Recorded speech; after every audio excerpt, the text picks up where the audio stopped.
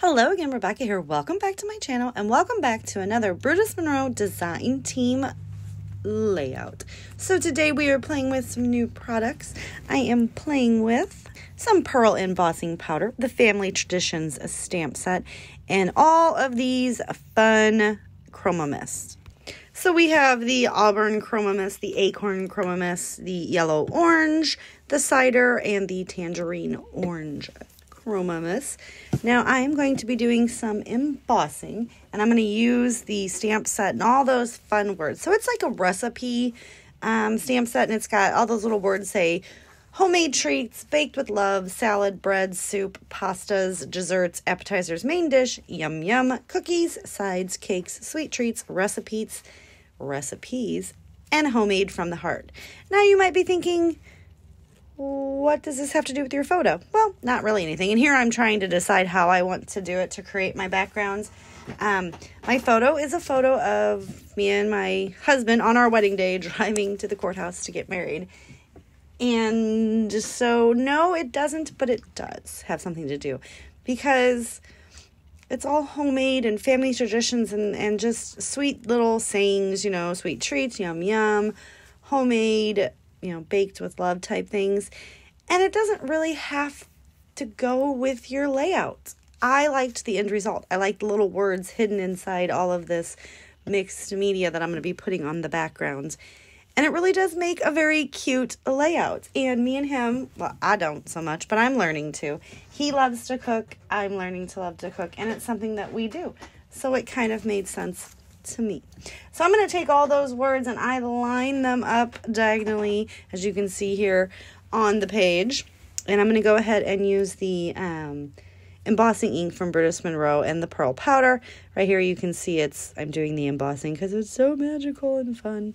But I don't make you watch me stamp all those out because it did take quite a bit to get that done. I did have to bring out a big stamp block. So I'm just going to show you right here. I've got them all. I waited till it dried.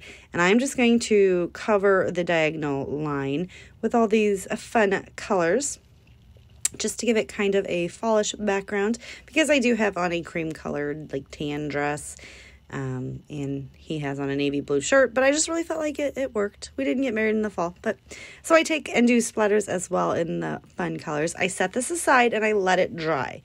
When I bring it back out, you can take a baby wipe, or I just took a paper towel and got a little bit of water on it, and I rubbed each of those words because they did have mixed media on it, but it comes right off just to make them pop back off the screen. So you will see when it comes back, you'll be able to see all the words, and then I embellish, and I absolutely love the way this layout turned out, even though I used a food stamp set with like recipe card words for one of my wedding photos. I love it.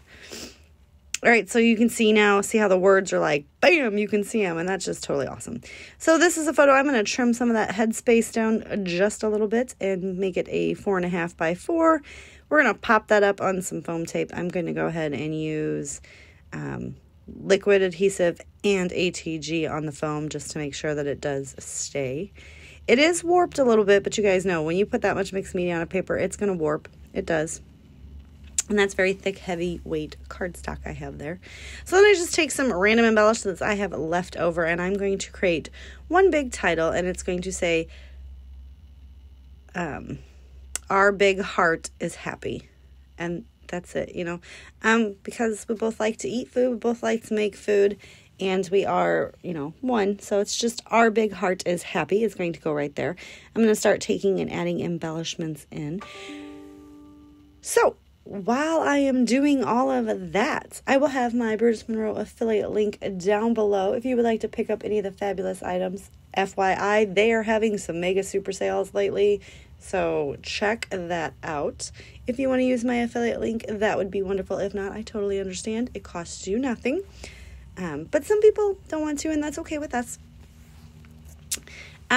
But yeah, they have some super mega sales, and I will have everything that I used linked down below with the Brutus Monroe code so you can easily find them. Yeah, so that is pretty much gonna do it for my layout, you guys. I get a couple more things on here, and I love it. I am in love with the way I used the stamp set. I know, toot my own horn. Also, don't leave your stickers stuck on a piece of wax paper for that long, because that was on there for a few months, and apparently, yeah, there weren't stickers anymore. So I do keep using the adhesive just because there is a lot of mixed media on there. I am going to come in with a brown G2 gel pen and do my messy lines around the border because, well, I love doing that. And I just feel like it finishes off the layout quite nicely. Just to give it a little bit of, you know, closure, kind of holding everything in. I do put a few rainbows that match the color of the background in here as well. And I'm just making the clusters to the right and left of my photo. The title is above and below, and the mixed media is in a diagonal. And I just think it is really cool. If you would like to try this, we would love to see it. Post it on the Brutus Monroe inspiration page. And I believe that will be linked down below as well. So that's going to do it. Thank you guys so much for watching, and I will see you next time with another video. Bye.